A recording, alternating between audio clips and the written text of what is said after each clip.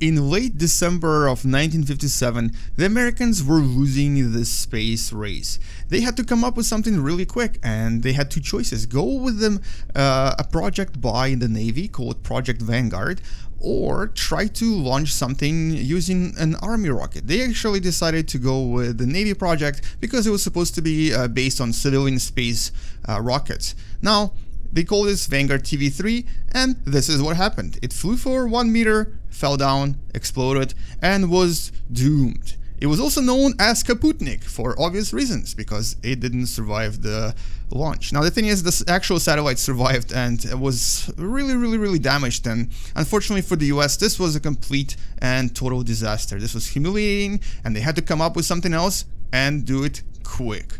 Welcome to What the Math.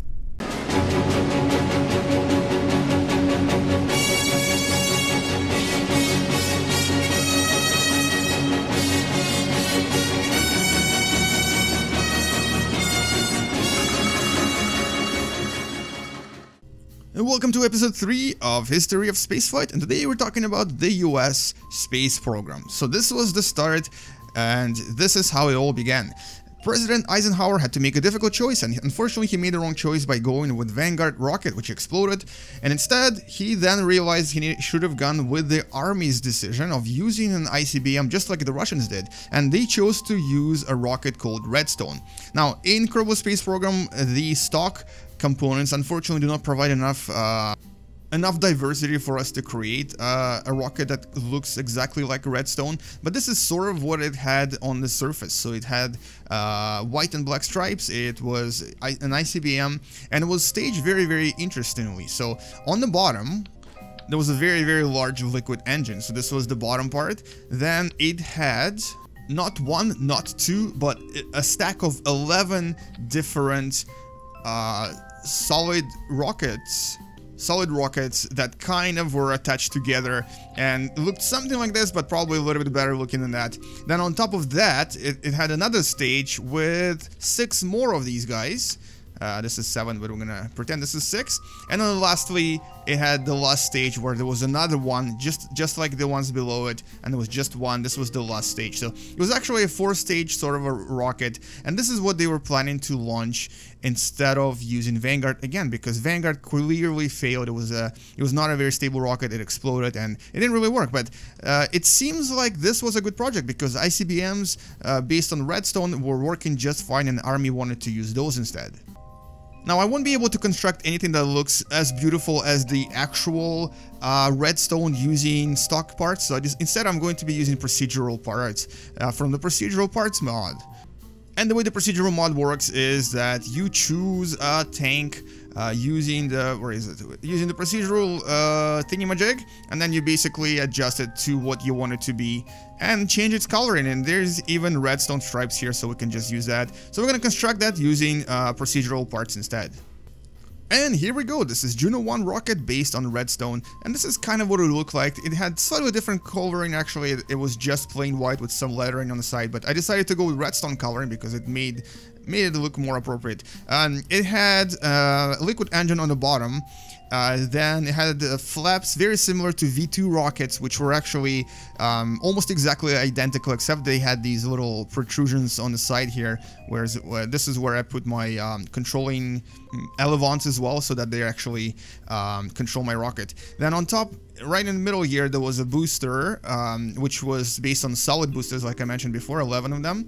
Then a little bit higher here, there were 6, and then lastly, there's one inside the actual satellite, which was really tiny. It was actually only about 13 kilograms, which is about 30 pounds. So it's actually, it was about 6 times lighter than Sputnik 1. And it was actually meant to be light because they wanted to try to come up with something really effective. And inside of this satellite, there were several things. Obviously, there was a booster here. There was also a very large battery that allowed it to function for about 30 days actively, and then even longer than that passively. So it actually, I think it lasted almost a year. It had 4 antennas, but they weren't really as pretty as Sputnik because they were just kind of 4 cables, 4 wires just sticking out. These ones look a little bit better. Once they actually deploy, you'll see. And lastly, on the inside, it had... Well, first of all, this was the first satellite that used transistors. If you don't know what transistors are, look it up. It's what computers are based on. And so this was the first satellite to use those things. It was, I think it had like 28 of them inside.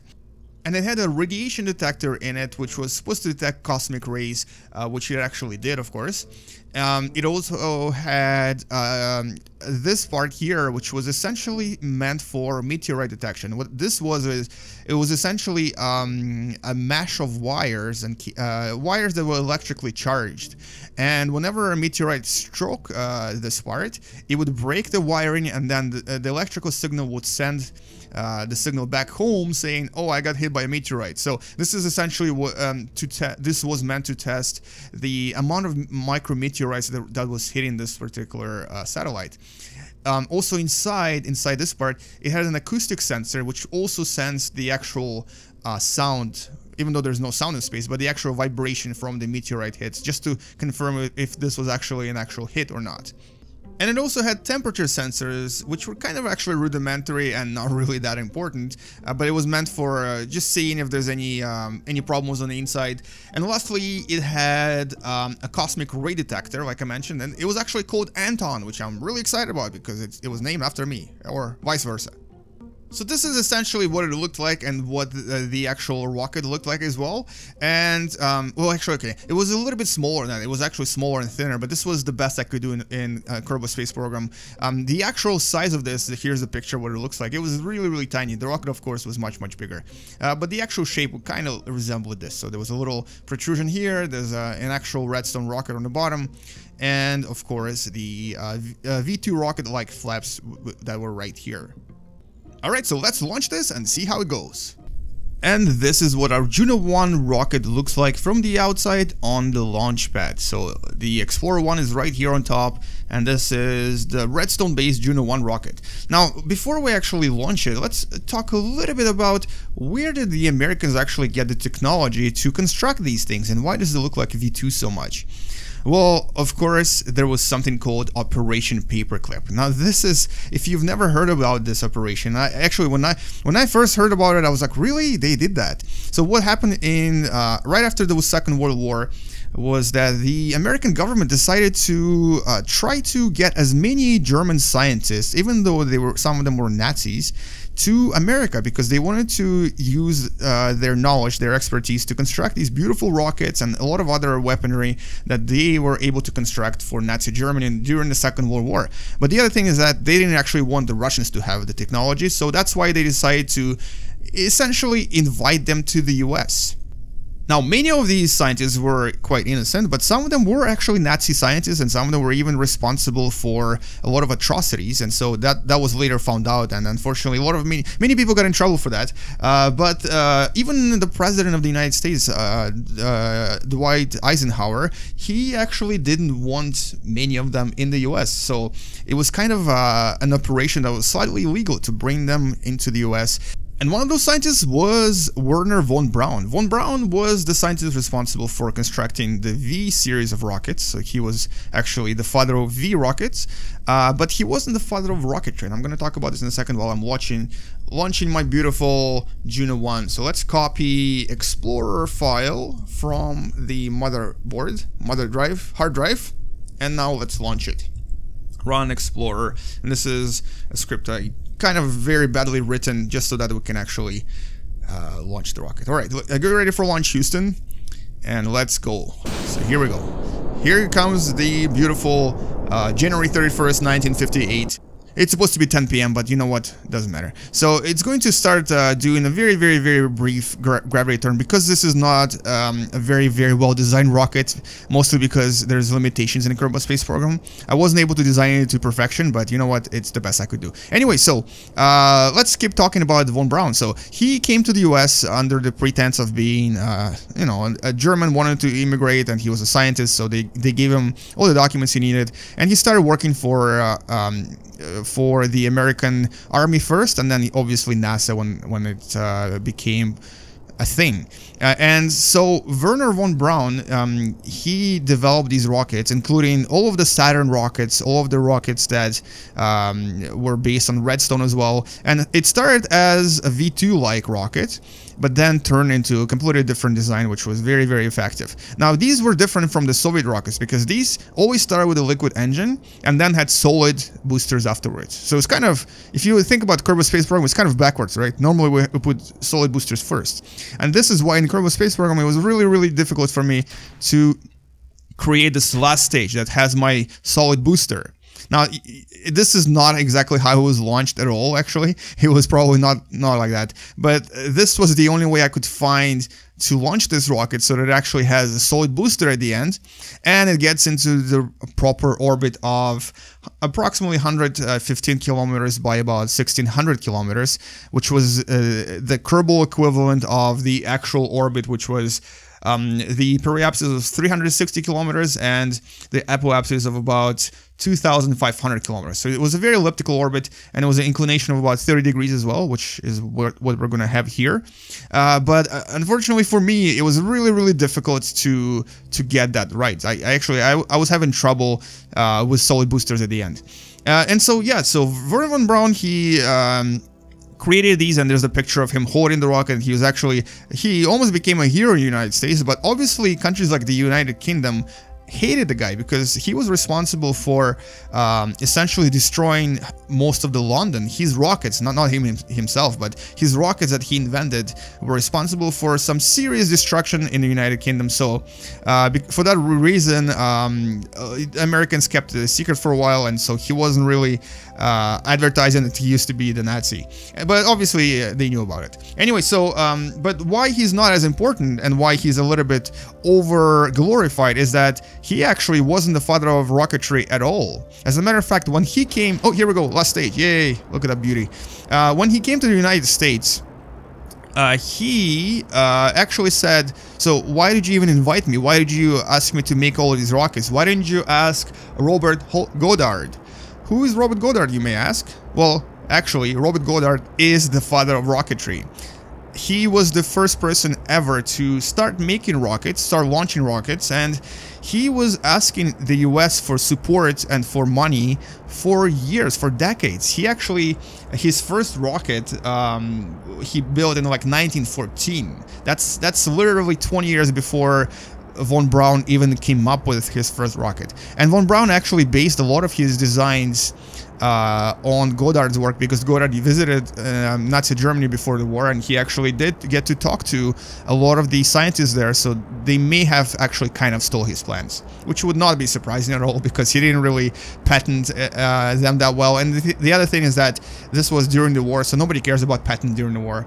And so he was an American professor, and he was working on developing all kinds of solid fuel rockets, and he demonstrated to the American army actually that they would have made a perfect weapon. And he was actually also kind of the father of bazooka, the infamous bazooka, because he actually showed the American army that, look, you can put this in a tube and it flies in a straight line, and then you can put a grenade at the end. And so he was kind of responsible for making that as well. He also started making liquid fuel rockets in about, I think, around 1921. And unfortunately, none of his rockets really flew that far. I think the highest he had was about 2 kilometers. But nevertheless, he was successful. And one really bad thing that happened to him, and really that's one of the reasons why he was never really that popular, and why he was never really... he never really made it, you know, in the rocket business. For some reason, for some unknown reason, back in those days before the war, the American press loved to ridicule people, especially smart people, and he was completely ridiculed. He was destroyed by the press. The press... Oh, here we go. I have to interrupt myself for a second. This is the official launch, so I believe it says... Yes, we are finally in orbit. Explorers in orbit. We have found Van Allen's belts. Program ended. So this was the final stage. Now, before I talk about that, let's check the orbit. And the orbit is 112 by 1200. Okay, I undershot it a little bit. It should be about 1600, but we're almost there. And so while we watch this beautiful design spin, let's talk a little bit about, a little bit more about the infamous, or not so infamous, actually the opposite of that, Mr. Goddard, or Dr. Goddard, I guess. And so the really annoying thing about the American press is that they destroyed his reputation and his confidence. And so because of that, he was never able to convince anyone in the US that he would, that the rockets were great. They would have been a great thing to have, and they would have been amazing. And it took US 20 years and a Second World War to essentially realize that, yeah, okay, rockets are cool. The other thing is that he actually invented were the rocket gyroscope. He invented the gimbaling. He invented the fact that this engine can actually move by itself. And he essentially invented the idea of a rocket. He was the first to even think about it. Oh, okay, that's not true. Chinese did, but he was the first to put it in practice and have a metal tube launched into air. But what's even more ironic is that even the famous universities like the MIT ridiculed him. They actually ignored his work. They would not take him seriously. But even though this may seem like something arrogant and a little bit unproductive to do, even today, some people may have great discoveries and great ideas, but they will still be ignored by universities and by the press if their ideas seem too out of ordinary or too extreme. So it still happens today as well. So you can imagine how many great discoveries might have been ridiculed to the point where the person would just give up and become really depressed. So this is what happened to Dr. Goddard. And let's watch our beautiful satellite orbit Kerbal. Now this satellite, Explorer 1, was very symbolic, but it did accidentally discover something that we call Van Allen's belts today. Sorry, Van Allen belt, there's only one. So Van Allen was one of the scientists that actually put that Geiger counter and cosmic ray radiation detector on this satellite, and he discovered these sort of lines around our planet. So what is Van Allen belt? Well, it's sort of like concentrated radiation around our planet. And look at that, there's actually southern lights right there. That's awesome. How convenient is this? And so imagine it kind of looks like this, but it's really not the same principle. So it's radiation that's trapped around our planet due to our magnetic field that essentially creates this kind of a shell of extreme radiation. So if you pass through it, you'll get exposed to a lot of radiation. So you have to pass really quickly. And what the satellite found is that once in a while, once it would pass through those I guess ribbons, those belts, it would receive huge amounts of radiation suddenly. And the reason why it would receive those that radiation sometimes and not always is because of its really eccentric orbit. So somewhere around here it would start receiving radiation, then it would stop, then it would receive more, and then it would stop again. And so they've discovered these sort of belts of high radiation, and it was named after Professor Van Allen. So that's why it's called Van Allen belts today. And the other important thing that this satellite discovered was, of course, the fact that there are micrometeorite collisions in space all the time. And specifically for this meteorite, it received 29 impacts per square meter. In other words, it got hit 145 times per day. And that's a lot of meteorites being hit by. So essentially, you can imagine that after a few years, actually, it went down back, it re-entered Earth in 1970, so by then it was probably covered by little holes everywhere. But this was a really important mission, and it actually started a series of satellites called Explorer, and in total they had over 90 different scientific discoveries. So this was a very important step for American space program and of course NASA. So this is essentially was the first step to formation of NASA. But I think today we really need to remember that it wasn't really von Braun that invented anything. Yes, he worked for the US, but it was always Goddard that really made a difference. Unfortunately, he died in 1945 because of the health complications, so he never got to see any of his inventions make it to space. But if it wasn't for him, we would still be living on Earth and never really experience the beauty of space. And here come the Southern Lights again, and on that note, let's stop this video here. Hopefully you enjoyed everything you watched, and if you did, please leave a like and subscribe. There's more videos coming, more episodes to come, and this was episode 3 of the history of space travel. If you enjoyed this video, leave a comment saying what do you think, was Goddard underappreciated, and can you think of any other scientists except for Tesla and Goddard who should have gotten more credit back in the days. Also, check out some of the other Kerbal Space Program videos that I've posted in the link right here. Thank you so much for watching, and game you later. Bye bye.